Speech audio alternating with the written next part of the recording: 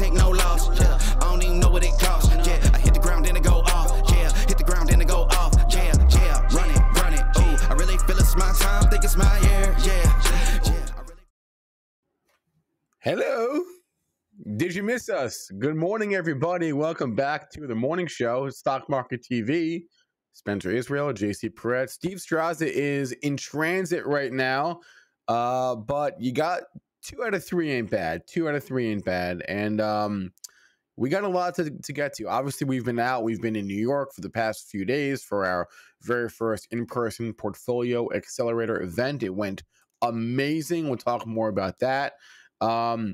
We got a lot to discuss, though. Obviously, we missed a lot in the markets. Well, we didn't miss it. We just weren't here to discuss it with you. So, yeah, a lot going on. Mike Singleton is today's guest. He will join us at 9. And I don't even know what day today is. Is today Thursday? I think it's Thursday.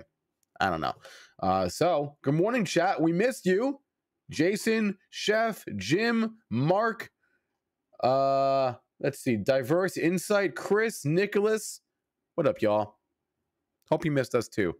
Let's go.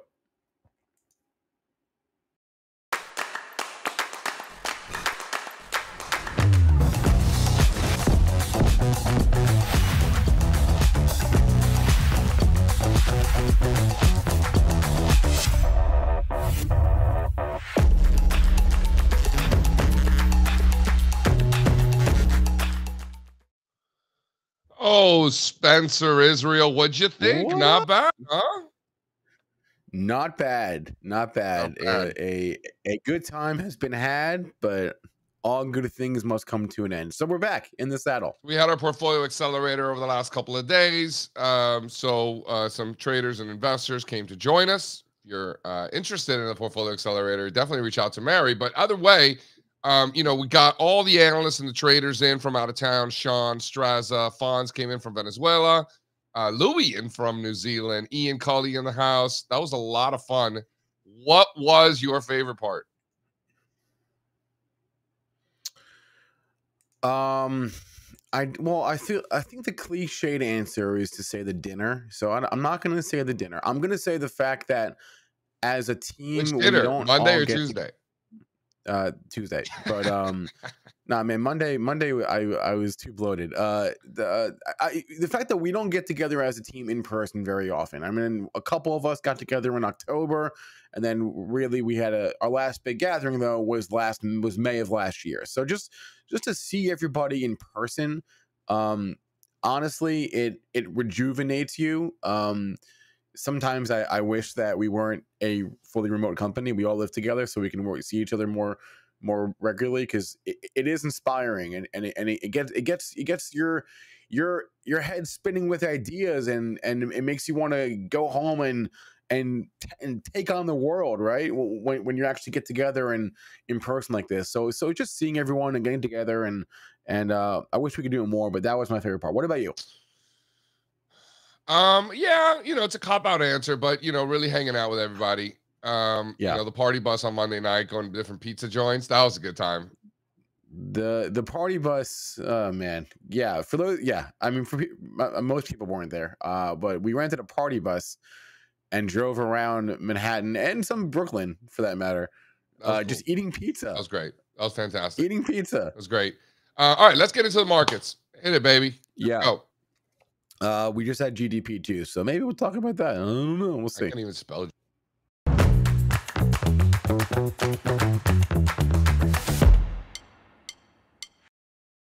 All right. So to me, we were talking about markets, quite a bit over the last, few days, and the whole idea, we have these weekly team meetings, that usually last about an hour and change. We're informally having meetings throughout the week as well.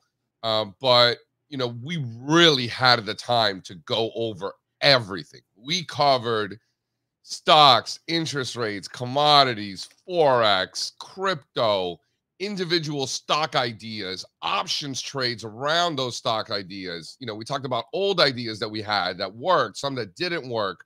We talked about some of the different strategies that we're trying to implement more. A big theme over the last couple of days was being more greedy. letting our winners run longer is one of those. Was probably the biggest theme over the last couple of days. That's as far as like our team is concerned. As far as the market is concerned, S&P, Dow, NASDAQ continue to make new all-time highs. Throw up slide 1 here, Spencer, because this one is, very characteristic of healthy market environments, strong uptrends. In black, we're looking at consumer staples relative to the rest of the market. As this continues to make new lows, it's consumer staples underperforming. In other words, the most defensive group having a hard time keeping up with the rest of the market. That's perfectly normal for bull markets. In bear markets, these lines go up. So up in black, you're looking at consumer staples, right? Cigarettes, booze, canned goods, right? Toothpaste, toilet paper, consumer staples, things that you're gonna need regardless of whether we're in a recession or a great economy. It doesn't matter. So those defensive areas tend to get a relative bid when stocks are under pressure. Same thing with low volatility. It's really an extension of the same thing. Low volatility stocks, again, defensive, tend to do well, tend to outperform when stocks are under pressure. Staples making new multi-decade lows yesterday relative to the rest of the market. Like nothing. Like there is no bid for these things at all, which, if we would have seen some relative outperformance in consumer staples, that would have been kind of okay. We didn't even get that. Nothing. New lows. All-time low for the low volatility index relative to the S&P 500. So again, when stocks are under pressure, these lines go up. Healthy market environments, these lines go down. And of course, the lines have been going down. Quick look. Any thoughts there, Spencer? Well, I feel like I've probably said this exact same thing before, but wouldn't it be better for this exercise to see the equal weight version? Sure. So it's RSPS relative to RSP, right? Right. So RSPS relative to RSP, new lows. Let's see how far back this data goes for some of these ETFs. We're back down to the late 2021 lows. So I wouldn't say it's necessarily better that to look at the equally weighted index versus the cap weighted index, because we live in a cap weighted world, whether people like it or not. Yeah. That's just the way it is, right? But again, another good theme that we talked about a lot over the last couple of days, Spencer, is that whole thing about doing both, right? Yeah. And this is that. We're doing both. Yeah. So the conclusion here is that, and actually we're getting this reinforced in the economic data this morning. The conclusion here is that we are not in a recession. What serial killer thought that we were in a recession? Well, all right, maybe I should have rephrased. It's not that we're not in a recession. It's that the economy is actually doing quite well, contrary to what some people will tell you. The market is doing well. The economy is doing well. People think the stock market is stupid. The economy is doing well, right? Have you seen the stock market? Not you. Just yeah. There are people that think the market is wrong, as always. The market is not wrong. By the way, I just kind of ran the numbers. New all-time lows for the equally weighted consumer staples relative to the equally weighted S&P 500. So the same thing that you're seeing. And in this case, by the way, people talk about consumer discretionaries as being sort of top heavy. Amazon, Tesla, Home Depot, big components. Staples are pretty top heavy too. Not as top heavy. But look, 14% is the largest holding. So that's 5 holdings. What? Looking at 14% Procter & Gamble, 12% Costco. Throw up the chart. Oh, yeah, you got it up. 14% Procter & Gamble, 12% Costco, almost 10% Pepsi, 9% Coca-Cola, right? So just those top 4, you're talking 45% of the index. And then in consumer discretionary, the top 4 is about 50% of the index. So it's really not that different, The discretionary is a little more top heavy on the top 2. Yeah. You know what I'm saying? But You know why? It's because there's no tech in staples. What? It's because there's no tech, right? Well, Like in the other sectors, there's tech. Let's be honest, there's tech. There's no tech. There's no maybe you can make an argument. No, you can't. Never mind. Nike's not using some tech. No, McDonald's, yeah, they're all using tech, right? McDonald's. But no one here has the tech multiple. Maybe Costco actually, but yeah, they don't trade like tech. So. Okay. What else? What else do you think stood out in the portfolio accelerator? Oh, from the last 2 days? Oh my gosh, so much. My favorite presentation was actually sort of at the end of yesterday, which was Louis' presentation about the ETFs. I told you, man. How valuable is that? He had some really good charts about, using the ETF as a signal and also just as a source of ideas. So we looked at Jets, right? And I normally would never look at Jets because I know what the Jets chart looks like, right? Because it's been a piece of garbage for a long time. But he had some really good charts just looking under the surface, and anyone can go look at the holdings of Jets, but he had some really good charts that showed sort of the dispersion of returns within Jets. And just because an ETF might suck doesn't necessarily mean all the airlines suck, for example, right? So that was very valuable to me. I never seen that data. This particular exercise that we're doing more of, and doing more on the ETFs, and Louis broke down. I wanted 4 scans. I think we got like 7 of them. Yeah, well, there will be more. Don't worry, there will be more. You think yeah, so? We didn't have time. We didn't have time. I know, but you think there's going to be more? We didn't have time. Oh. So you got the indexes, which is not one of the ones that I had considered, but I'm glad that he included that. So it's like MDY for mid caps, SPY, QQQ, IWM. Honestly, it wasn't because we do a good job of that, but I guess he took it another step further and organized that. So I really like that a lot. Sectors, not just the 11, but down the cap scale, the mid cap sectors, the small cap sectors. Fantastic job, Louis. The industry groups as well. Regional banks, biotechnology, airlines. These are regional. These are regionals. These are sub-industry groups within a sector. Like in healthcare, you got biotechs, pharma, managed health, medical devices. In financials, you got broker-dealers, capital markets, regional banks, insurance stocks. These are vastly different types of companies and industries within the same sector. So that's a good one. Then, of course, the country, every country. I got a good question for the chat because this was heavily debated and we couldn't agree. And I really want to know your thoughts. So we have every single country ETF in the world, right, in one group. And then we have another group that's all thematic ETFs. So like different themes, like maybe like an ARC or, clean energy or whatever. What about Chinese internet and Chinese tech? Should those be included in the thematic scan or should they be included just in the countries? Because no other countries have these, so it's just 2 more. So I say you just toss it in with the rest of the countries. Some of the other guys said it's thematic. What do you guys think? Anybody out there? Yeah, I like it in the countries. This is what happens when you get a bunch of nerds in the same room together. They start debating whether an ETF is thematic or should go with the rest of the international. T-Man says country. ETFs. I agree. What about hold on? What about the hedged? A few of us, Strazza and I, said both said thematic. You said country. Yeah. Look, everybody's saying country, and then what about hedged Europe and hedged Japan? So those are the country ETFs priced in local currency. Also should be in the country. I thought we agreed that those were country. Those should be in the country. Yeah. I'm trying to think. Okay, so what else? Blake is asking what were the risks that people were most worried about? That's a great question, Blake. Consumer staples, rallying, relative, low volatility stocks, that was one. Rallying, relative, credit spreads widening, and the dollar rallying. No, I'm trying to think what people besides like I know what was in the presentations, but what were like the people talking about?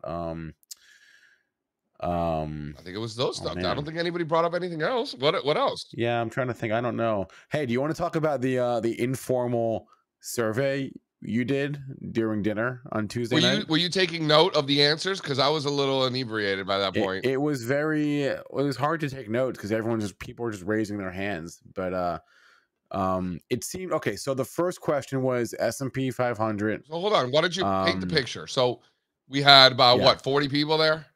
It was like 35 40 people there, including our analysts, a lot of friends. Who was there? Frank Capilleri, a lot of familiar faces of the show. Katie Stockton, Barry Ritholtz, Todd Gordon. Jan Van Eck swung by. Jan Van Eck was there. Great guy. Frank Capilleri, Todd Gordon, Todd Sohn. You know, we had quite the crew. Yeah. We had the CFO of Benzinga. Right. Good egg, Robert. So, you know, we said a few words, kind of had a few laughs. Everybody ate and drank. And then towards the end, when things were quieting down a little bit, you know, before desserts. By the way, I didn't get any dessert, which I'm still upset about. Me neither, but that's okay. It's okay. How did I miss the dessert? We will both survive. I had extra ice cream the night before. But so anyway, so I asked everybody, I was like, listen, we got a lot of smart minds, people with opinions was kind of, I think, what I said. People with opinions are here. So why don't we do a little survey? So it was like S&P. It was a lot of mix. It was like S&P higher or lower by the end of the year, gold higher or lower, interest rates above or below 4%, China outperforming U.S. or underperforming U.S. A lot of mixed hands. What answer to each of those surveys was most surprising? What stood out to you? I'm trying to remember what the room was most split on. The room was pretty consensus on the S&P being higher. I think maybe one or two people said lower, right? Group was, I think that maybe they were most split perhaps on oil. Was pretty split. You asked oil, what'd you say, 100 or 50? What do we hit first, 100 or 50? I think the room was somewhat split on that. Maybe it was more. It was like 3/4 100. Why don't you get Giancarlo? Remember what get Giancarlo to snip that whole thing out. I'm trying to remember what the most like divisive question was among the group. You asked about rates. You asked about I think the room was surprisingly consensus. On which one? Rates? On most of them. We need to go check the tape because I had already had a few too many at that point. So yeah. Of course. Check the tape. Tell Giancarlo to snip it. Well, actually, we could put it on the show so we could all watch it together. Yeah. That's what we'll do. We'll snip it out. But the room was. I remember the first question was S&P 500. Whatever you asked, higher or lower, and like the room was like basically unanimous, higher. Yeah. Well, there's a lot of like price oriented people in that room. Of course. All right, so we'll get Giancarlo to clip that. We'll watch it. Let's just do a quick little rundown on the market. We got the Dow futures up 60 points this morning. S&P 500 futures up about 16 handles, 30 basis points. NASDAQ futures up 50 basis points, about 80 points. Bond futures up. Something else interesting, bonds making new 1-month lows this week while stocks were doing really well. That's something that came up. Gold flat, silver flat, copper flat, oil up 1%, natty gas up 5%, and the dollar down, rolling over. That's really, front and center for me because, credit spreads are as tight as they've been. Consumer staples, low volatility, making new relative lows. So if there's anything that's like, what can start, put some pressure on the market, it's going to be the dollar. And let me just finish up quickly, Spencer. Here in the funny money, Bitcoin sitting just under 40,000, pretty flat on the day. Ethereum right around 2,200, down about 1%. And Solana, of course, down towards 86, right? So that one's taken quite the correction. Now, obviously, that one had a monster move higher. Total crypto market cap down to 1.5 trillion. That was pushing 1.7 just last week. The going back to the dinner, the China question was actually, the room was pretty split on China. A lot of people were like coming in, calling the bottom fishing in China. Yeah, right? That makes sense. I mean, who knows what's happening there? We were buying China a couple of days ago, live, with everybody. Yes, you were. Yes. Yes, you were. So let's see if we get some follow through. Hey, don't look now. It's been a good couple of days. It has. Knock on wood. It has. It has. I mean, listen, from a sentiment standpoint, when you start to see people who never once have ever mentioned the Hang Seng Index talking about the Hang Seng every day, yeah, word's gotten out. Word's gotten out. Probably want to start taking the other side. So that's what we did. I should mention, in light of the rundown JC just gave, we had GDP this morning, Q4 GDP. This is the first reading, up 3.3% versus a 2% estimate. So a very handed beat on that number. Sort of reinforces the idea that we perhaps are ready for the Fed to lower rates. So who's yeah. we? The economy. The economy is ready. The economy is ready for the Fed to lower rates because GDP sucks? GDP did not suck. GDP came in higher. So then why would they lower rates? Because because they've done their job, and it's time to it's time to maybe ease up a little. And they've done their job, controlling inflation? Well, this is not a measure of inflation, of course, but I know, but you said the Fed's done hiking. They did their job, meaning they took care of inflation. That's what you mean? Yeah, I mean, inflation's been coming down. This is sort of another feather in the cap for the soft landing argument. So, what is it that's landing?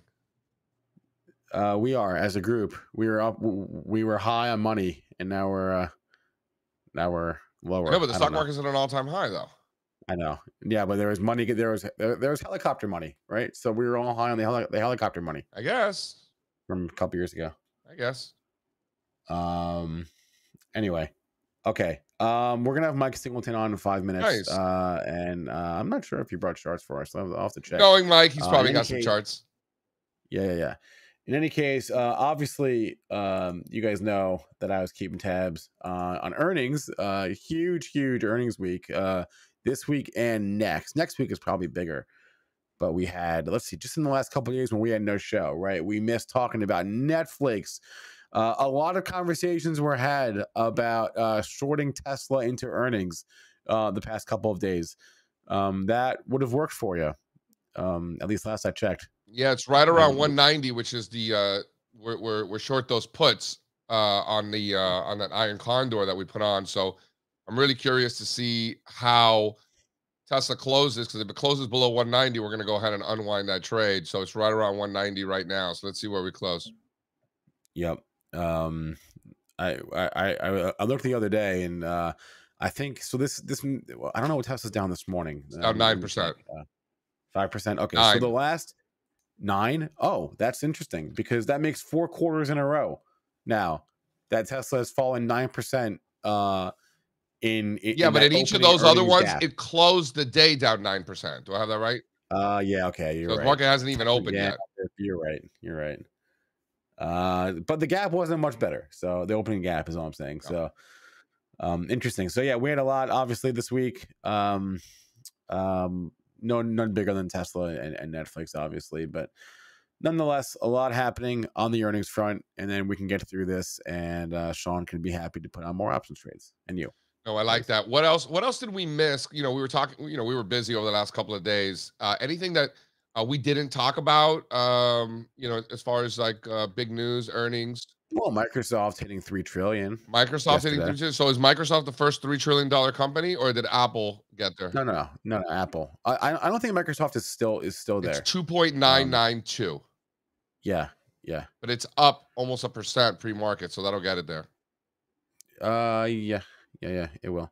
Oh, Apple's right now at $3 trillion. Meta crossed $1 trillion. That's fun. Yeah. No, but as far as broad macro stuff, I mean, I think it's not like we weren't our heads weren't in the sand. No, like we all had our laptops.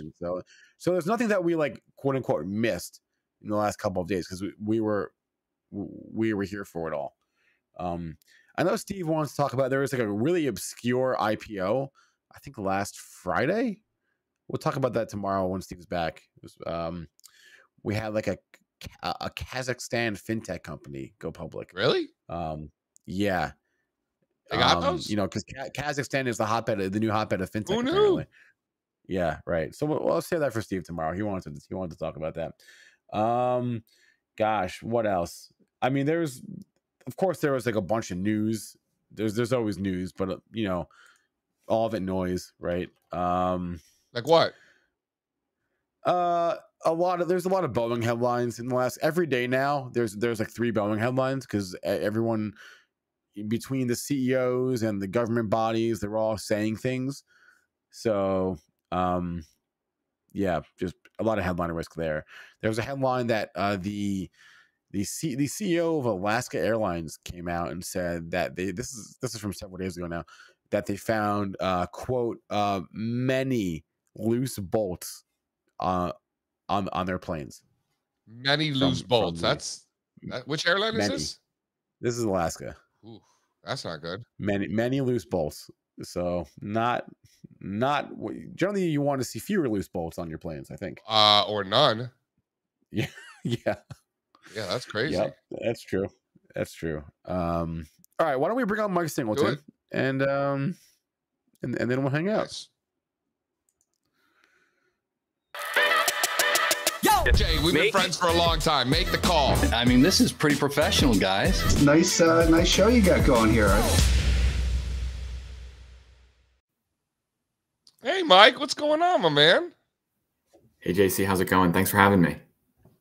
Dude, this is great. We just spent a couple of days together in the city. A lot of eating, a lot of drinking, a lot of charts.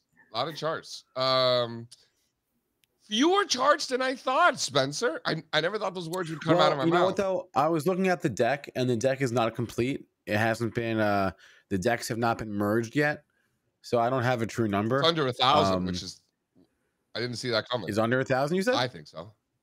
Oh, yeah, they haven't been merged. Under 1,000, Mike. Can you believe that? You know, you're getting lazy. It really is a bull market. That's right.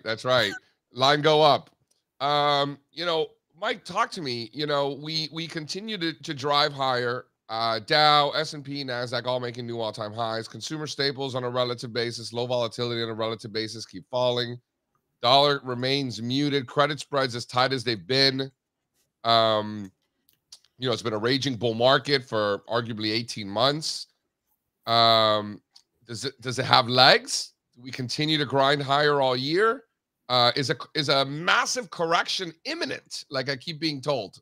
I would say no. I think you have to be bullish here. So fundamentally, what's changed is that I think the Fed has pulled an all-out pivot. The December 13th meeting, Chair Powell basically gave his imprimatur to the easing of financial conditions that we've seen. Is that fundamentals, Mike? Well, to be honest, I don't think that there's a big difference between the technicals and the fundamentals, but maybe that's a different conversation, right? Is the price of oil a fundamental cost input into every consumer good ever, or is it a technical variable? Or credit spreads the cost of borrowing, or is it the difference between high yield performance and treasuries? All of these things are interest rates.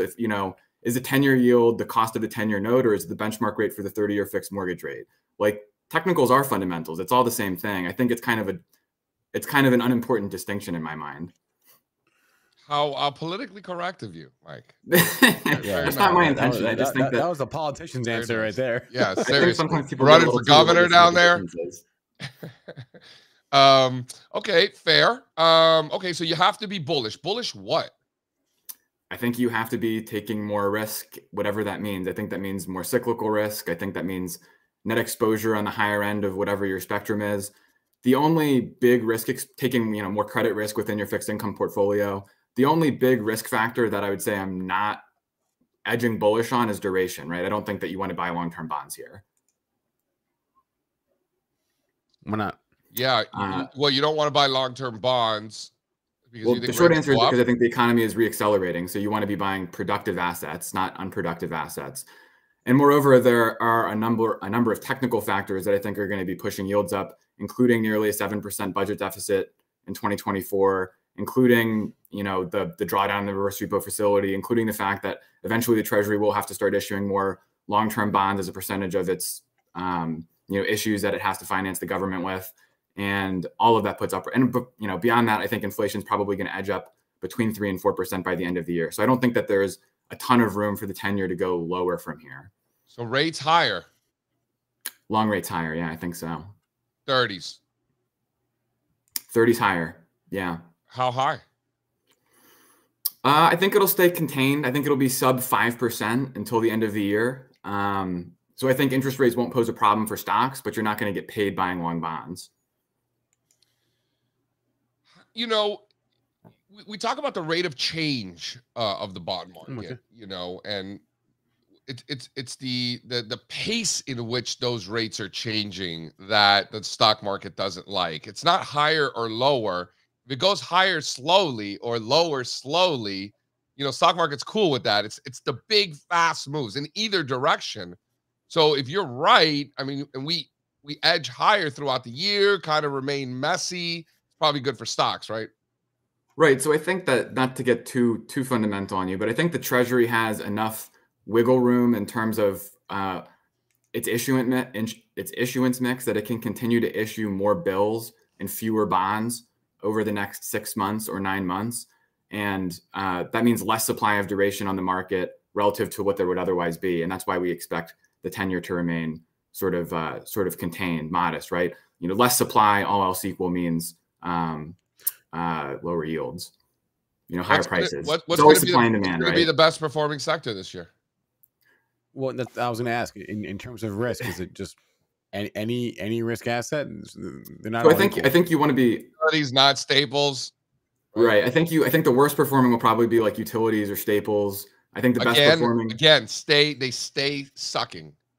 I think so, at least for the first 6 months of the year. After the first 6 months, I still expect it to be a good year, but I have less confidence. You know, it's a slightly lower conviction call. So, I mean, I think you want to probably be buying financials, tech, industrials, consumer discretionary. I think that's what you want to be overweighting within your portfolio. All right, but which financials? Like what type of financials? I mean, I think banks look pretty good. I think capital markets companies look pretty good. I don't really know that anything looks terrible. Private equity firms look good. You've got a steepening yield curve. That means a wider net interest margin when banks make loans. You've got accelerating growth. That generally means lower risk loans and fewer defaults. It's a very good setup for bank stocks. Regionals. Yeah, lenders, right? So you could say the big money center banks do other stuff besides lending, but it's a very good setup for spread lenders. So, you know, whether or not they outperform money center banks, I have probably a little bit more conviction that spread lenders do very well, at least in absolute terms. But I'm not really bearish on anything. I would say, you know, even utilities and staples tend to have positive returns in economic regimes where growth and inflation are accelerating. They're just not as positive as riskier stuff.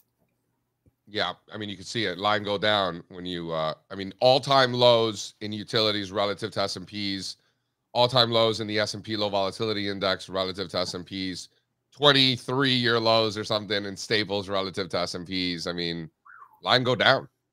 Yeah, it's ugly stuff. And, you know, Stan Druckenmiller famously said the best economist he knows is the inside of the stock market, you know, the relative performance dynamics of the different sector and factor risks. And I think clearly what the market is telling you is like, you know, things are improving, things are getting better, not worse. Talk to me about industrials. Yeah. I think that they're a buy. I think industrials are, you know, historically one of the most cyclical exposures, have the closest correlation with the growth data. We expect the growth data to accelerate. We think there's a lot of pent up demand in housing and for goods, right? If interest rates, think about what the housing market was like with the mortgage rate at 8%. Imagine what it's like at 6.5%. It's obviously a lot better. There's more demand with 6.5% mortgage rates. That increases demand for housing. That increases increases demand for goods associated with housing. So think durable goods, cars, washing machines, home appliances, stuff that's manufactured, stuff that industrial companies make. You know, there's a pretty straight line from mortgage rates and housing market into earnings for industrial companies. So, you know, earnings for industrial companies go up over the next year. Industrial stocks probably go up as well. How do you? And there's a lot of good about setups. I just say like the market looks to be agreeing with that view. You're getting good risk reward opportunities, so I think you should probably take them. Before I get to the next question, where in industrials, in engineering, machinery? I don't know that I have a view on the sub industry level, so to speak. There's so many. Yeah, there's so many. It's such a diverse sector. I would say probably things that are a little bit closer to manufacturing. Some of the stuff that's a little bit more idiosyncratic, some of the more, you know, professional services to me doesn't really mean all that much, even though it's included in industrials. I think that could be like almost anything. So I would say stuff, stuff that has a closer relationship to the manufacturing cycle is the stuff I have more confidence in. I like transports. I like trucking specifically. I think like look at the chart for Old Dominion Freight. I think that's a William O'Neill, classic cup and handle setup. It's a good risk reward. The fundamentals are supportive. I think that's an opportunity that you probably want to be taking. One of the things that we came up with over the last couple of days, because it was basically a team meeting with some friends that tagged along. We're building a Dow Transports X Airlines. That's probably what you want to go long. The airlines are doing one thing, truckers and rails and are they doing something else, right? Right. Well, the airlines are notoriously bad businesses. I feel like that's one of those sub-industries where you could say like, well, look, if airlines are doing well, that's like a buy everything signal. Like China. If China's doing well, how bad could things be? Right. Well, I don't know. I think that might have been a good indicator for the last 20 years. I'm not particularly bullish on the fundamental story in China. Hey, you know what? You got a lot of company there, Mike. Yeah, well, that makes me uncomfortable. I know. But and it's easy to cyclically, like, of course, China's probably going to have more upswings over the next 10 or 20 years. There's going to be plenty of opportunity to get long. I just think China's best days economically are behind it, and therefore the best days for its financial markets are probably behind it as well. Mike, last time you're on all the way back in May. It's been a while. You were talking about semis. Right. Well, we were more bearish on the economic outlook. Back in May, right? And at the time, you were like, "Well, what do you like?" And we're like, "Home builders, semiconductors." And you're like, "Well," I think Steve was like, "Well, that doesn't sound like a recession playbook." And I think that it's important to make a distinction between your fundamental bottom-up economic outlook and what the market is telling you.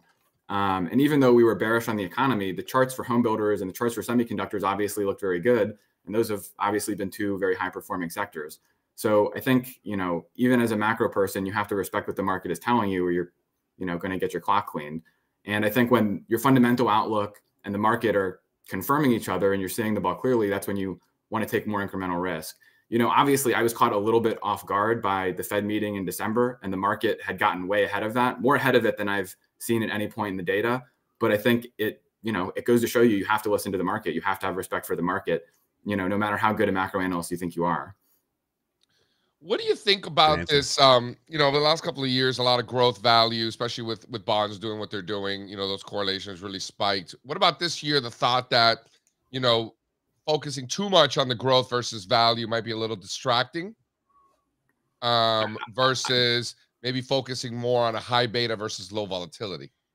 Yeah, I'm 100% on board with you on that one. I think that, you get the growth value question all the time.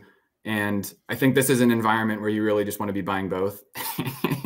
My expectation is that, growth cyclicals outperform, value cyclicals outperform. If you were to run a back test, at least according to our back test, typically value tends to perform a little bit better in this environment. But do you really want to be making an active decision to underweight tech, given its performance? I think tech is clearly leadership. We're happy because if you're underweight tech, for a lot of portfolio managers, if you're underweight tech, you're short. Right. And I just don't think that makes sense. Is this when you want to be underweight tech? When growth is accelerating, the Fed is pivoting towards easing. It's historically still a very good environment for tech. I think. But how much of that is already priced in? Things don't get priced in as quickly as everyone says. You've seen the old meme that everything since the beginning of time was priced in. Your birth was priced into the Standard Oil stock price at 1915. I think people spend too much time. It's funny. Yeah. You don't think that's funny? It's really funny. It's really funny. And I think it's making a good point, which is that people spend so much time worrying about what's priced in that they miss good opportunities. And I think when the risk reward presents itself and it's attractive, you just have to take the risk and take the opportunity and not, get paralysis by analysis. A fun, albeit dangerous drinking game you could play if you just turn on a certain financial news network during the day and you just drink every time a guest says priced in. Right. It always sounds smart to say stuff is priced in, but it's completely impossible to prove, and it ends up causing you to make bad decisions. It's not something I spend a ton of time thinking about unless we're talking about really, really backward looking data. I got a question for you, Mike. When you take a look at the technology sector ETF, XLK, and you put that over the S&P 500, so a tech versus S&P ratio going back 25 years, we're still not back at those 2000 highs. But if you take the S&P index itself, S&P tech versus the S&P, we are above those levels. How do you think about that? I don't know how much stock to put into those really long-term levels of resistance like that. The experience that I have is that support and resistance tend to be important, and a lot of times they're caused by behind-the-scenes activity with market makers in the options market. And most of the time, you tend to see the most options activity, the most open interest at support and resistance from the last, I don't know, call it 3 years or so. Sometimes it's a little shorter term than that. So I tend to put more weight on shorter to intermediate term levels of support and resistance. So call it going back 3 years, maybe 5 years. I think 20 years is a little bit of a stretch. I haven't seen, just this is more or less anecdotal, but I haven't seen as much confirmation from options activity, which I think tends to drive a lot of the supply and demand dynamics, which create support and resistance. So that's my 2 cents on that.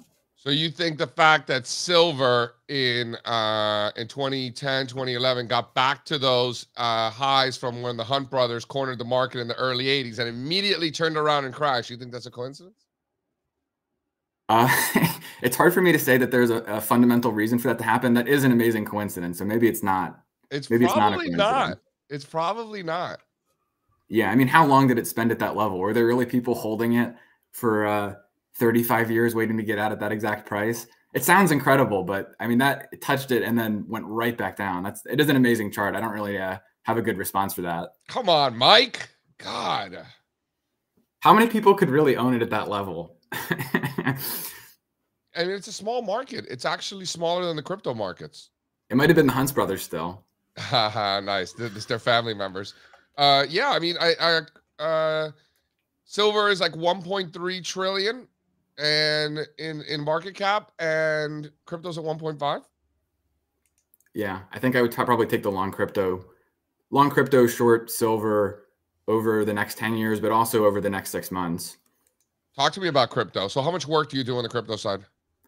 Yeah, it's mostly top-down work. I don't go into the different alts and look at the different protocols and their fundamentals and make calls that way. But what I will say is I do know the different economic and macro regimes in which crypto tends to perform very well and in which higher risk forms of crypto tend to do very well. And look, when the Fed is easing or when monetary policy is at least stable and economic growth is accelerating, that tends to be when the really nice gains happen in crypto. And when growth is declining and monetary conditions are deteriorating, that tends to be when you get the worst returns from crypto. Right now, we're in a positive regime. I think you want to be taking more risk portfolio wide. And I think that means that you probably want to be long crypto. You certainly don't want to be short crypto when economic conditions are supportive. I think history has told you that's a great way to, get stopped out quickly if you're lucky. And if you're not lucky, you lose a bunch of money. I think short term, it moves with the equities markets. Yeah, I think those same conditions apply to equity markets. That's true. Crypto is really just a higher beta version of that. I mean, if you I haven't looked at this chart in a little while, but Bitcoin and the ratio of high beta to low beta stocks used to have like a 95% correlation. Yes. It used to be like one of the closest intermarket correlations. And I think that's illustrative, right? When you're buying crypto, you're taking a bunch of risk. There are markets where you're rewarded for taking a bunch of risk. Those are the markets where you want to get super long. And I'm inclined to think that we're probably in one of those markets right now. Yeah, they're still moving pretty tightly. It's pretty impressive, except over the last couple of weeks. Mike, over the last couple of weeks, Bitcoin's come off, and high beta's outperformed. Mike, what would cause you to maybe take your foot off the gas a little bit? So I think that there are a lot of things. I think probably the biggest one is, headed into 2024, we were seeing negative momentum in the labor market. You could look at job openings, you could look at wage growth, you could look at hours worked. The Kansas City Fed has a really great index called the Labor Market Conditions Index. It takes about 25 different labor market indicators. But the reason that we care and the reason that momentum matters in the labor market is that, as with financial markets, momentum tends to persist in the labor market. So when conditions are deteriorating, they tend to keep getting worse. So obviously, when you see momentum breaking negative in the labor market, after the yield curve has been inverted for 12 or 13 months, when you're getting a bunch of other recessionary signals, that's a big red light in your process. And so I think that if the negative momentum that we've seen in the labor market continues to persist, that would be evidence that we're going to be in a recession. The big question now, I think, is will the big easing of financial conditions that we've seen since October be enough to throw the labor market back into acceleration or at least cause it to stabilize? And right now, I think the best evidence we have, the highest frequency measures of data that we have, suggest, yes, it probably will be enough to stabilize the labor market and cause the U.S. economy to reaccelerate over at least the next 6 or 9 months. And then we'll take it from there. I don't know. Maybe not like a glaring red signal, but like a flashing yellow, right? Like a right. I mean, and look, it is concerning. I would even go so far as to say recession risk is probably elevated relative to any given year. I think it's gone down considerably since October, but it's still maybe higher than average. And look, if you are really convinced that there is going to be a recession, volatility is really cheap. Options, Sean, could probably construct a pretty good hedge if you're super concerned about portfolio risk right now or major drawdown risk. So there is an option for you if you're still worried about a recession. But I think I would probably be trying to figure out ways of taking more risk rather than taking less risk right now. That's a good way to put it. Yeah.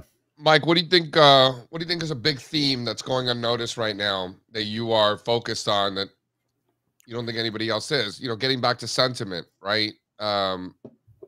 Contrary to popular belief, it's not these fundamentals that are driving prices; it's positioning, right? Where do you think our people are mispositioned? Yeah, I mean, I think that the answer is that they're generally not bullish enough. I think that this isn't a positioning data point, but something that I think is getting completely, I'll give you 2 things that I think are getting completely ignored. One, we've seen a 2 or 3 sigma decline in interest rates over the last 3 months. That's a really big deal, right? That affects economic behavior. It affects financial market performance. When you see a 2 sigma decline in the 10-year real rate, I'm just picking one, and that's what we've seen over the last 3 months. Forward returns for the S&P 500 tend to be 6.1% on average versus 1.9% for any given period going back to 1998. That's a T-stat of 6.8. Anything over 2 is considered statistically significant. So that's a very, very bullish indicator. That type of rapid easing in financial conditions, historically causes growth to reaccelerate. It's meaningful. The second thing I'll add is another, anti-recession data point. The federal government is running a budget deficit at nearly 7% of GDP. That's an acceleration of 80 basis points relative to last year. So government spending is going to be more impactful in 2024, not less impactful. And how does that affect the economy? Why should we care? Well, if you look at the numbers, the way that deficits tend to impact the economic data, it tends to mean a lower unemployment rate, faster consumption growth, faster inflation, and higher rates. Those are all reflationary/inflationary influences. And within the context of an economy that's still growing in accelerating terms and real growth, and a central bank that's more or less easing or allowing monetary conditions to sort of stabilize, faster inflation isn't necessarily a bad thing for financial markets. So I think that folks are ignoring a rather potent mix of stimulus from the Fed and interest rates and the federal government. Okay. What do you make of all these money markets? Oh man. I think that if why are you rolling your eyes? I'm not rolling my eyes. I think no, not you, Spencer. I am. Why are you rolling your eyes? How sticky or not sticky is this money, Mike? Forget the stickiness. I want to know what Mike thinks about. Forget the retail people and their checking accounts and grandma. Institutional money pushing $4 trillion. What do you make of that? So I think that that's mostly people chasing yield, unsurprisingly. So it's not, I don't think that it's money that's necessarily on the same, it's not necessarily cash on the sidelines for the stock market. That said, I think that there is a pretty good chance that the Fed's going to cut this year. They're literally telling you they're going to cut by 75 basis points. So if you believe that the reason money is flowed into money markets is higher short-term interest rates, then it's reasonable to expect that lower short-term interest rates will cause a rebalancing effect economy-wide or financial markets wide, and send money into higher risk assets. I think a lot of times that'll be sort of shorter term, credit risk instruments, like maybe some sort of commercial paper or something like that. But on the margin, it probably will put more money into equities and probably is. But do you think a lot of that is fixed income money that's just being put into that bucket as opposed to maybe a bond or something else And that's not potentially equity allocation? I think it's equity allocation on the margins. Maybe like 5% of it is equity allocation. So nothing. So you don't think that money's ever going to go to stocks? No, 5% is a big deal. I'll draw an analogy with another 5% market. of $4 trillion is a big deal, is it? Yeah, because supply is kind of inelastic for stocks. You're not going to sell your stocks. What is it? 20 billion? Somebody want to do the math? 200 billion? What's the number? Yeah, right. Here, I'll give you an analogy in the oil market because we have really good data on it. Yeah, $200 billion. That's nothing. Well, there's really good data on supply and demand in the oil market. And what it'll show you if you look at it is very small increases in demand have a huge impact on the spot price of oil because supply can't react that quickly, right? And I think it's the same thing with if you have a vertical supply curve, right, and demand just increases a little, it causes a big increase in price. And I think that when you have an economic environment that's conducive to risk taking, you're not selling your stocks. I'm not selling my stocks. I might actually be buying even more stocks if interest rates decline, right? So the supply curve is very, very vertical, and then you've got demand going up quickly. Even if it's only 5% of money market assets, I think it actually does have a meaningful impact on stocks. Yeah, less than $200 billion? Yeah, $200 billion sounds a little small. 5% of $4 trillion. It's not even $4 trillion. It's like 3.7, 3.8. So 5% of that, you're looking at 170 billion, something like that. Doesn't seem like a lot. It does seem small. I'd have to probably do the math myself. But in general, I think the principle is true that you're looking at what, a $45 trillion market in the equities, in U.S. equities, 70-something globally? Well, I think that it's important to appreciate that you're not adding 170 billion to 5 trillion, and then dividing by 5 trillion to get like it doesn't translate to like 2% more price appreciation. It's a question of supply and demand. But I don't know. It's not a primary driver of my bullishness on stocks. But it's just to say I think it's not a negative. No, it's not. I think it's a net positive, even if it's a small one. That's probably fair. Right. It's a net positive. Just how positive is it? You probably should look for other positive things. Right. I think we can all agree on that. All right. I'm good. I'm good with that answer. You're Mike good. Singleton, Invictus Research, guys, great follow. Check him out. Link to his site is down below in the description, as is his Twitter. Mike, it is always a pleasure. So last time we had you on, you were a little bit more bearish. This time a little more bullish. Next time, who knows? He was bearish, but he was buying the most bullish stocks. Yeah, so he was buying semis. That's right. That's right. Yeah. Strazza afterwards, he's like, hold on, he's bearish, but he's buying semis and home builders? Well, hey, that worked out. Whatever, it worked. That worked out. That worked out. Nice job, Mike. Nice job. Yeah, thank you for having me. All right. All right. Let's just talk Tesla for a quick second. That's like being like, I'm going to be a vegetarian. I'm going to start by eating a ribeye tonight. It's like, all right, well. Let's just talk Tesla. The earnings wasn't great. As we said, the stock is down this morning. I wanted to bring up this tweet from Economic, who is definitely one of my favorite follows on Twitter.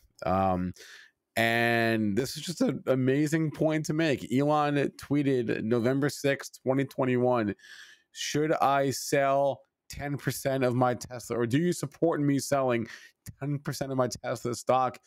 And wouldn't you know it, that was the top. That was the all-time high right there. November 21. I just find these things to be so amazing. And I thought it was a great call out from Jake here.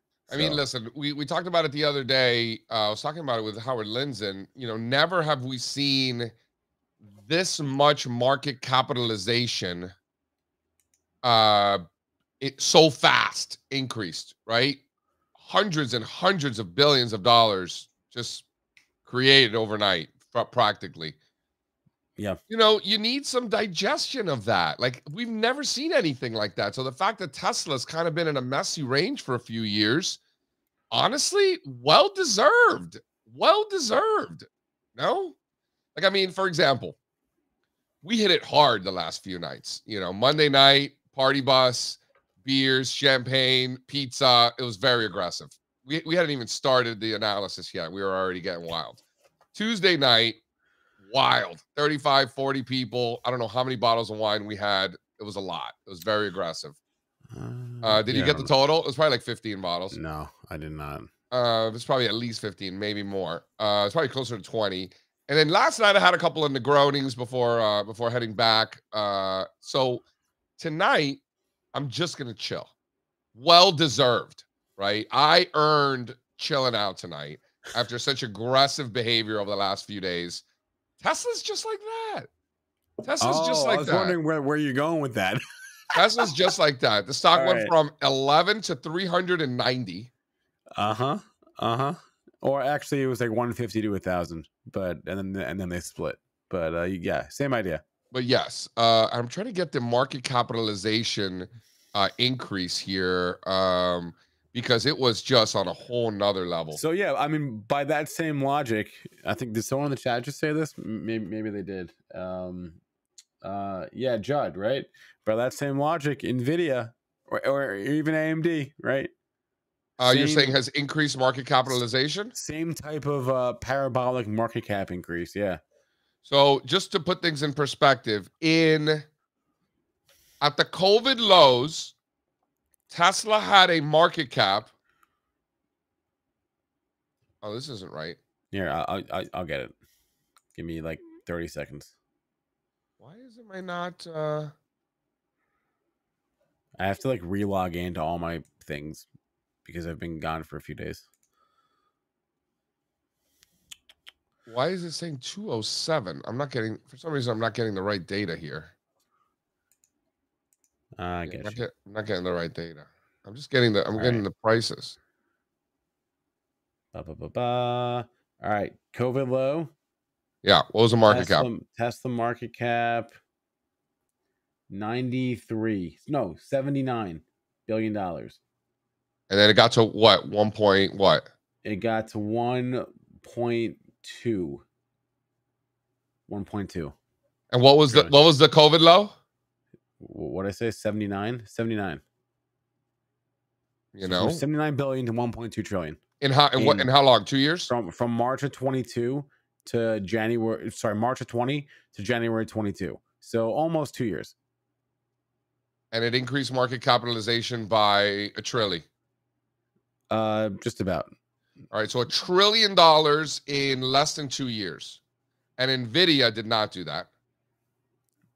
Did it? No, it did not. So never, ever in history. By the way, Nvidia is now 1.5 trillion. Never in history have we seen that much market capitalization added that quickly. Nvidia at the lows at the October 22 lows was 109. This thing's up 5 times, so it's increased by. You know what though? Yeah. If we're going off the same COVID low, Nvidia, we'll call it 150 billion to 1.5 trillion. Factor of 10. So Nvidia created more market capitalization in that period than Tesla. From 150 to 1, and the difference, of course, is Tesla's not at its high as Nvidia is, but Tesla's not Nvidia what? from 150 to 1.5, where they're at right now. Tesla's didn't add what? Well, Tesla is no longer at those highs, right? But at the highs, right. From 79 to 1.2. And then this one was 150 to 1.5. Yeah, it's in the neighborhood. It's in the ballpark. That's serious market cap, man. Just like $1 trillion here, $1 trillion there. No big deal. I know. Here, are you noticing how we're throwing out these? We're throwing out $1 trillion like so often. It's like, oh, Apple 3 trillion, Microsoft 3 trillion, Nvidia added $1 trillion, Tesla added $1 trillion. Meta just got to $1 trillion. Do I have that right? I want to look at AMD, and I know it's much smaller scale, but I want to look anyway. So, AMD, many trillion in that same span. AMD 51 to 290. All right, not as big as I would have thought. Okay, never mind. Yeah, I mean, look, there is a reason that somebody came up with the Magnificent Seven, because these 7 stocks were so far ahead of the pack in terms of market cap, right? And Jerry Carey asking a great question. First individual trillionaire. Elon. I mean, where's Elon now? What's his net worth now? How about this? By the end of the decade, for sure. Elon's at 220 billion. Bezos is at 178. The French guy from LVMH, he's at 180. Bill Oh, Gates is down to 120. Bernard Arnault. Yeah. And Wait, where's how is it? Uncle Warren? Remember when LVMH like couldn't stop going down or couldn't stop going up? Let's see. How is that doing? That's when it stopped going up. Yeah. Warren Buffett is basically broke in comparison with only 123 billion. Wow. LVMH got to $1,000. LVMHF. Wow. Whew. So the bet is Elon Musk gets to $1 trillion first. He's got to go 4x from current levels. I don't know. I mean, probably like he would have to. There would have to be some sort of exits. Well, do you take Elon, Bill, Uncle Warren, Bezos, or the field? Oh, wait, Elon, Bill Gates, Uncle Warren, Bezos, Warren, and the French guy, or the field. Not you don't want to put Tim Cook in that group? No. What's Tim Cook's net worth? I don't know. No. Yeah, I would probably take that group. I mean, Tim Cook's worth $2 billion, bro. Warren Buffett at all. Tim Cook is like a homeless man in comparison. Yeah, right. I wouldn't take Warren Buffett at all. No, but I would take Elon, Bill Gates, or Bezos. So you'll say Elon over the field? Yeah. Yeah. Maybe. Well, again, it would just it all depends on his other companies, right? Starlink and what the hell is it called? SpaceX, right? Victor, I love you, but when I get to 100 million, you're never going to see me again. So Starlink and SpaceX, right? If they have some kind of liquidity event, some kind of IPO, whatever, then yes, he will get there. Cool. It's just a question of if they do that. So, don't know. All right. 9:34. What else was on my? Oh yeah, I had a couple other things I wanted to. And actually, we got a good email for recess. A great question from you for recess. For recess. So we'll save that for later. We got an email though. I thought was interesting. And I don't know if you'll have a strong opinion on this, but I do. It's from Alex, and he goes, "It's talking about index investing." And he goes, JC mentioned, and this is a while ago that you said this, but that you double your S&P 500 contribution when the index falls 8% or more. And Alex was looking at the chart report from yesterday and saw that a couple of tweets that suggested that the trend is your friend, essentially buy high, sell higher. And then, of course, there's Jeff Hirsch, who's talked about seasonality and said the best time to buy is November to April. So he's trying to understand basically when is the best time to buy the indexes. It's a great question. So it depends on the strategy is the answer, right? So all these statistics of you're better off buying high and selling higher versus buying low and selling high, that's like over a 1 year time frame, right? 6 year and a half. Right. And that makes sense. We always say it all the time. Like buying low and selling high is a lie. That's not how markets work. You want to buy high, sell higher. Right. That's how markets work. Generally speaking. What I'm talking about is a completely different strategy. These are my kids' college funds.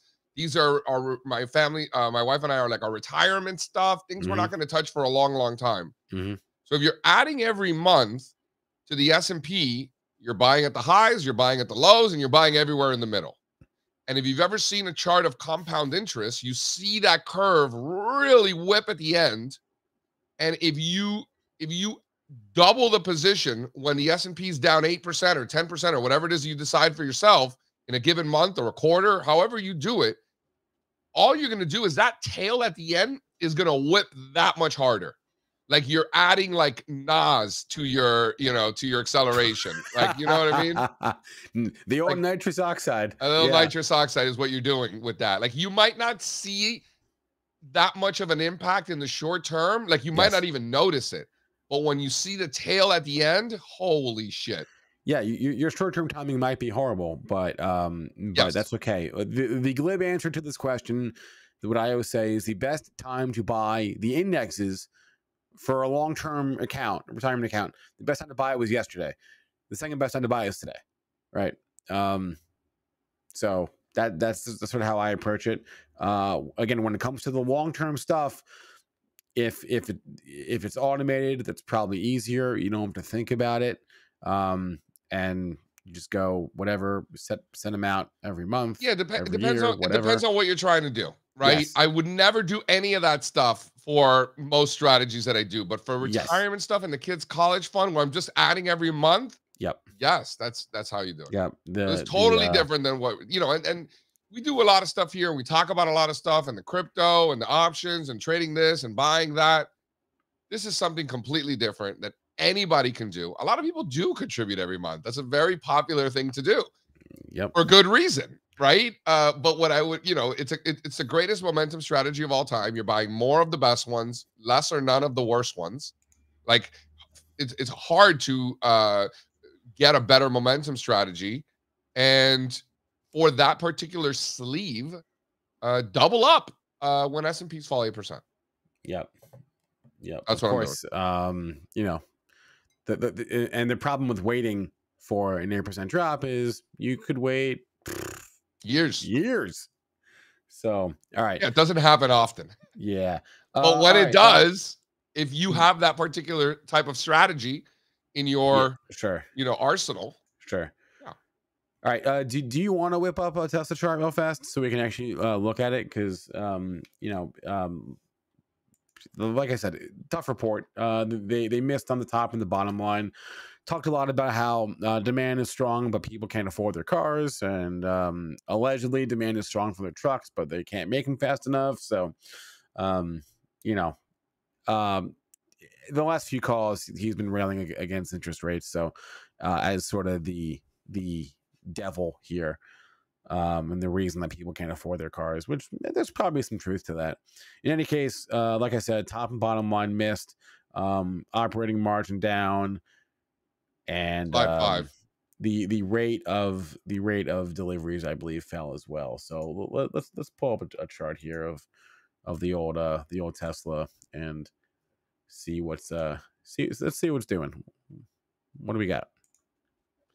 Well, we're in this range, and our bet was that it was going to remain in this range. We're down at that lower end of 190. If we close below 190, we're going to unwind that position. I'm going to talk to Sean. I don't think it'll be too bad because remember, we have the condor, so we're hedged on both sides. We bought the wings, so we're long the 180 puts. But now that the event is over and volatility contracts, see how we close on the day. As long as we're above 190, we'll be fine. Right now, we are at 189.5. So see how we close. We're right there. Yep. There's a lot of support there. That's why we chose that strike, by the way. Right? There's a reason why we sold the 190 puts. And the market is reiterating that, yes, in fact, that is an important level. All right. Gosh. JC, would you short AMD? No. Why would I short AMD? I was talking to somebody yesterday, and they were telling me how they were dying to short NVIDIA. Who was it that I was talking to? Who the hell was I talking to? Who said it? Who was that? I wasn't. I'm trying to think. Who was it that was telling me that they'd been dying to short NVIDIA? And I'm like, why? I don't recall hearing that. Who was I talking to? I'm losing my mind. Let it be known, we were on Tuesday afternoon. We were looking for a trade to put on, and it was sort of a just shout out your trade ideas. And I did say I like Netflix here. Of course, I didn't put the trade on in time, but they blew it away. And you know what? They're holding on to those gains, which you love to see, right? It's not so much the reaction; it's the reaction to the reaction. That's right. And what about we talked about putting on a long position in at TSM when it broke above 110? That one's acting very well too. TSM. Oh wow! Look at TSM there. Nice gap up and I won semi. Woo. New all-time highs, dude. How about this? When we said, all right, what are your favorite trades? We kind of had that little segment, and I threw out Berkshire Hathaway. The grunts and moans that I heard in that room when I heard when I threw out Berkshire Hathaway. Why do you think that group? And by the way, a lot of that group was our own team. Why do you think that there was grunts and moans when I said that? I think I don't know where the grunts came from. Maybe me. I don't know. Probably you. Maybe because you've said that before. I feel like it just broke out to new all-time highs. A new trade. What do you mean? Yeah. All right. Probably because it's like the most obvious thing that you could say, right? It's like Berkshire Hathaway. All right. Yeah. Right. Not exotic enough. I mean, think about it. What's in it? There's Financials, nothing sexy industrials. about Berkshire Hathaway. You know what's sexy? It makes money. Industrials, tech, Yeah. insurance. Hello. Did you not hear the conversation with Mike Singleton? Right. Well, yeah. He didn't say it, but he might as well have said, just buy Berkshire, because it's like, tech, insurance, said that. industrials. Could have said that. Could have said that. On the conversation of semis, yeah, we should mention the Dutch Master ASML ripping today, right? I love that you call it that. Well, no, I got that from you. No, I know. ASML, yeah, blew it away. Top and bottom line beat. They gave good strong guidance for next year similar to, or guidance for this year similar to last year, so which was good. An interim dividend. What? They're going to they announced an interim dividend of €1.45 euros, I guess, per share. So a 5% dividend increase. Okay. All right. Cool. I got a chart for you. I'm trying to look at what's IBM up 10%. Oh, you took that's the chart I was putting up. Was it? IBM up 10%. Let's see. EPS beat, sales beat. What do they say about guidance? Slide 6.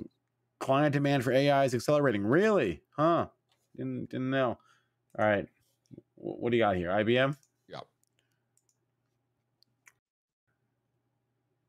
Talk about not sexy. What's not sexy about it? It's international business machines. Maybe sexy in the 70s. Sexy in the 90s.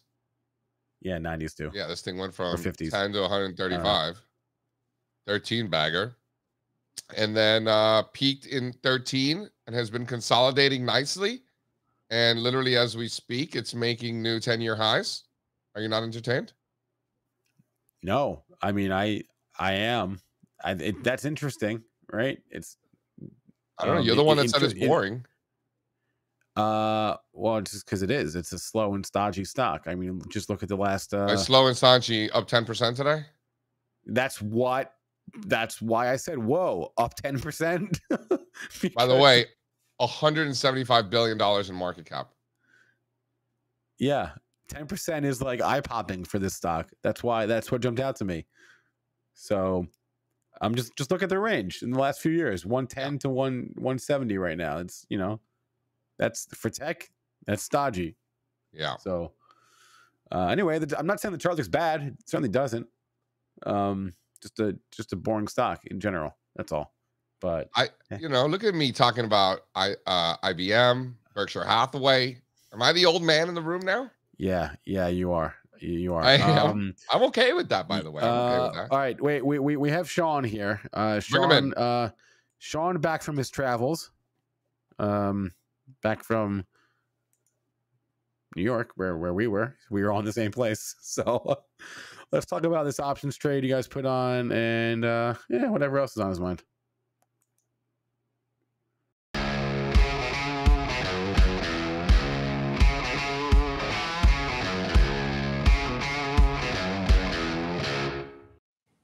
Shawnee, what's up, fellas? What is going on back there? What do you got? We got a little construction project going on here in my house. My wife's a photographer. This is a white screen that she uses, and she needs to stretch it out, and I don't know. She needs to do it there, so it's there. Photography stuff. So what'd you think of the last few days? Good times?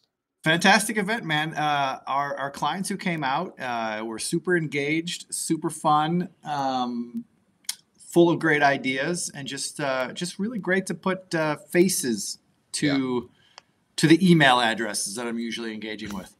Yeah, and what about I think exceeded expectations easily. 100%. I texted my boy at the hotel and I was like, dude, that was awesome. Like, I mean, just the service was amazing. The food, how about the food Tuesday night was awesome. My wife saw the pictures that Mary had shared in our Slack channel. She's like, "Wow, that place was beautiful. Like, really nice looking space." I was like, "Yeah, it was." It was. I mean, it's a brand new hotel. Yeah, the room we were in was very nice. In the chat, Sean T-Man says, "Thanks for Key. That paid for my membership." That's the idea. Well, I'm glad it paid for your membership because it didn't pay for mine. I got stopped out for a loss. He held through it. Well, good on you, buddy. Yep, I got stopped at the Wells Fargo, so similar situation. I also got stopped in Wells Fargo. But hey, you guys were talking Tesla earlier. I wanted to update you guys. Yeah, please. So we have an Iron Condor trade on in that. And JC, you were saying, I wanted to just correct you at least. I mean, you're doing what you do with your money, but what I'm doing with that trade is my stop is below 187. You were talking 190. 187. You want to let it dance a little? You want to let it? Why 187 out of curiosity? Because that was the break-even levels. When you factor in the credit that we received for the trade, we collected $3 to get in. So the actual break-even at expiration is 187. So under that's normal the level circumstances, that 190 put that was short, that would traditionally be the stop, which is why I've been focused on that for the day. But because the break-even is 3 points lower, just only 1.5%, you're saying let her dance a little more. Yeah. And hey, the good news is that you were asking like where we're at. We sold this spread for about 3 and change, like 310 is what I got for it. Right now, if I were to close it right now, it's going to cost me 430. So we're not sitting on a big loss here. Very, very manageable loss, all things considered. I mean, the stock's down 19 points and we're only down $1. Hey, that's great. Not too shabby. Well, that's because volatility just. Well, exactly. And if Tesla holds here and even trades up a little bit, even just $1 or $2 over the next day or so, I have a really good feeling that we'll get out of this spread at our profit target before the end of the week. So if it just chills here, bounces a couple of points over the next few days, that volatility is going to get destroyed. Yeah. And you know, that's exactly the way we did it, right? We did this with defined risks so that if we had an event like we have right now, you know, it wouldn't be a white knuckler. We'll be like, all right, you know, loss is a loss. It's fine. But what was the spread trade? What was the whole Condor trading for yesterday? Pre-number, did you see? It was trading at about 3. When I looked right before I left, which is right before the close, it was trading about 375, 380. So it's barely. If you put it on right before the close yesterday, you're only down like 50 cents right now. So yeah, wow, yeah, fascinating. It's great. All right, one for the good guys. We'll take it. What about the ideas? What's that? Speaking of one for the good guys, can we talk about IBM for a second? Have you seen that chart? We were just talking about it. Holy cow. I mean, look, I'm bullish and we're long calls in this thing. And we were optimistic that this thing would go higher, but wow, this is exceeding expectations. Yeah, this thing is an absolute beast. Yep. Ooh, that's definitely one for the good guys.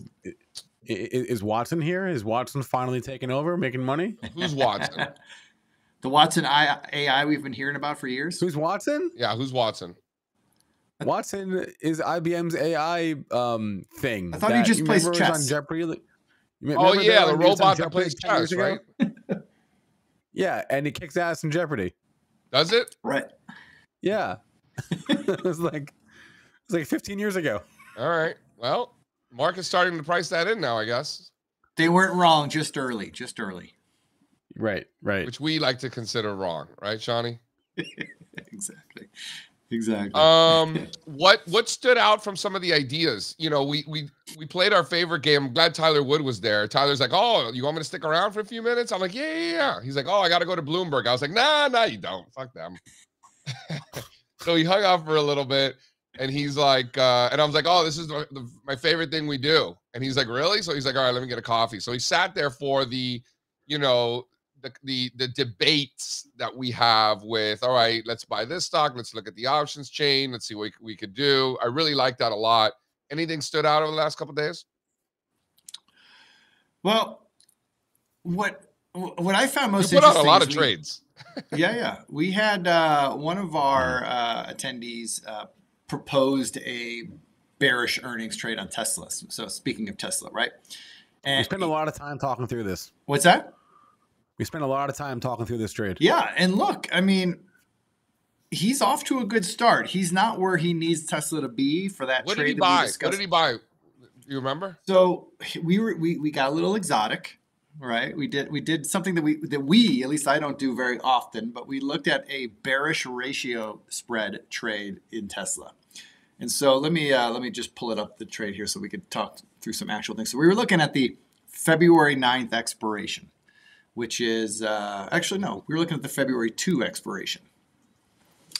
And he was of the mind that Tesla was going to have bad earnings and it was going to do what it does on earnings day and just continue falling from there. That was his 150. That was his thesis. He said for target. What's that? His target was 150.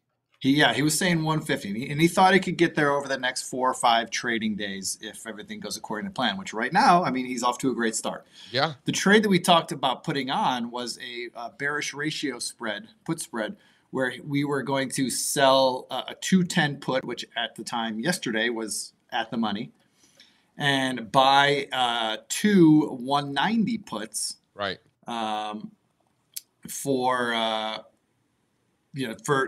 define the risk, but then also give him the potential for unlimited upside on a breakdown. And you know what? Right now, he's not looking too good.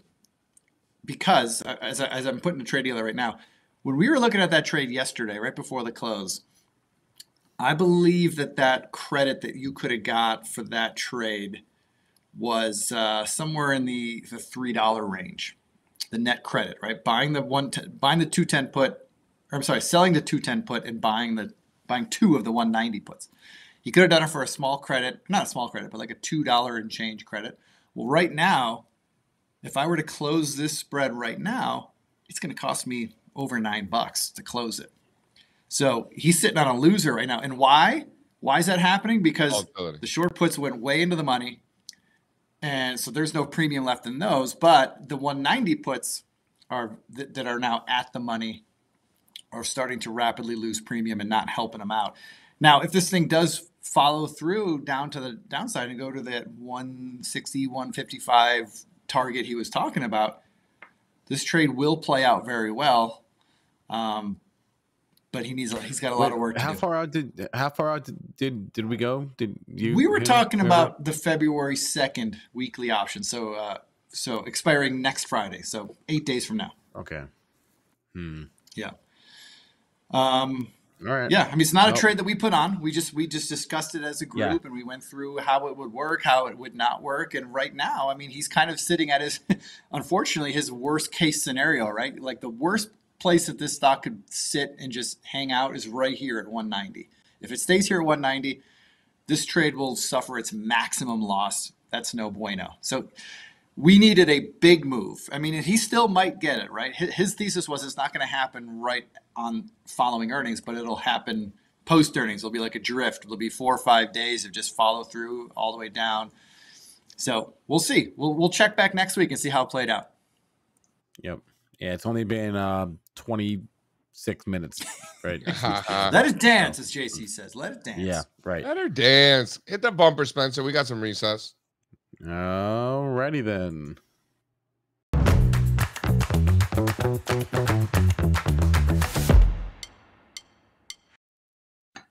I just want to say that I hadn't been to Dumbo in like probably like 8-9 years. I hadn't been to Dumbo in a long time. All right, for the West Coasters, can you explain to them what Dumbo is? So Dumbo is a little section of Brooklyn that's in between the Manhattan Bridge and the Brooklyn Bridge, right? Because the Manhattan Bridge and the Brooklyn Bridge like converge in Brooklyn. There's like this little space in between. Down under Manhattan Brooklyn overpass. Down under Manhattan and Brooklyn overpass. Yeah. Anyway, there's a pizza place, Grimaldi's, which is not where it used to be. I was like, Rachel, it's over here. She's like, no, JC, it's over here now. And I'm like, really? Am I losing my mind? Right? So they moved it around the corner. It was very confusing. I love how there were Russians at Grimaldi's, Puerto Ricans at Lombardi's, a Middle Eastern guy at Prince Street Pizza. Like, Dude, Italian people don't work at pizza joints anymore. Did you notice? We went to all these pizza places, not a single Italian in sight. No, there were Italians at where- the Little Italy spot, right? Where were we? At Middle Grimaldi. I think it was Grimaldi's when for our order, right? Because JC put the order in. So the name was under Juan. Juan. And they spelled it, what is it? H-U-A-N? H-U-A-N. That's right. That was good. That was good. He So brought anyway, the pizzas my up, point and was, he's like, he showed me the name. He's like, this is for this guy. I'm like, no, that's not us. I figured that was like some Chinese guy. I'm like, no, that's not us. He's like, no, it's you guys. I'm like, no. And then finally I figured it out. I'm like, us. oh, I I just see wanna what he's say- doing. I just want to say that the views of the Brooklyn Bridge from Dumbo really are spectacular. Really, really are. I hadn't been there in quite some time. I used to go there all the time because I would ride my bike over the Brooklyn Bridge, get pizza, go to the Brooklyn Creamery, kind of hang out at that park a little bit, and then take the water taxi back over. So you don't have to ride your bike over the bridge again after eating all that pizza and ice cream, Put it on the water taxi, $3 takes you across. That was my move back in the day. And I hadn't been there in quite some time. But at night, I couldn't tell you the last time I was in Dumbo at night. I mean, forever ago. It was lovely, was it not? It was lovely. A little chilly, but lovely. Not too bad, though. Not bad. No. Yeah. No, it wasn't too bad. All right. Oh, before I forget, we got a question, an email from Feza. He goes, I'm a regular morning show watcher who's in Miami for 10 days. I'm hoping for JC's recommendation on a casual Cuban restaurant. I've been to Versailles many times, and I'm looking for something different.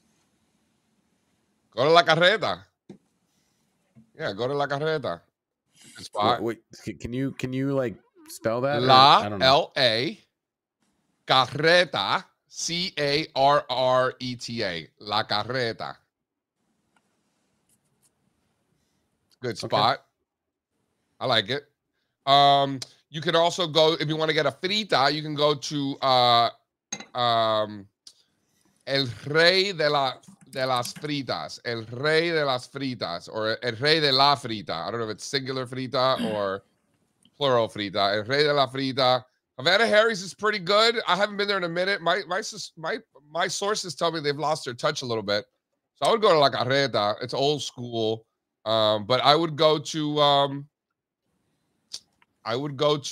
they closed La Palma too. Like all these changes in Miami that no one's even asking me for permission for. It's just very rude.